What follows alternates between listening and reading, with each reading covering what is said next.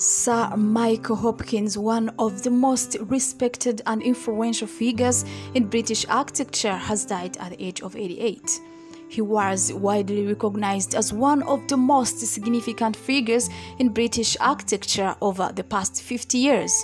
As a pioneer of high-tech architecture in the late 20th century, Hopkins founded the acclaimed architectural firm Hopkins Architects alongside his wife Patty Hopkins.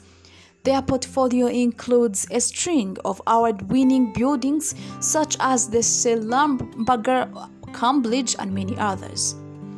Hopkins' contributions to the architectural profession were acknowledged with a CBE in 1989 and a knighthood in 1995. He was elected as a Royal Academician in 1992.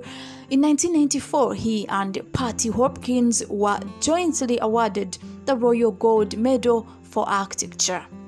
Throughout his career, Hopkins held several notable appointments, including President of the Architectural Association 1997 to 1999, Royal Fine Art Commissioner 1986 to 1999, member of the London Advisory Committee to English Heritage 1990 to 1993, member of the Riba Council 1991 to 1994, and trustee of the British Museum 1994 to 2004.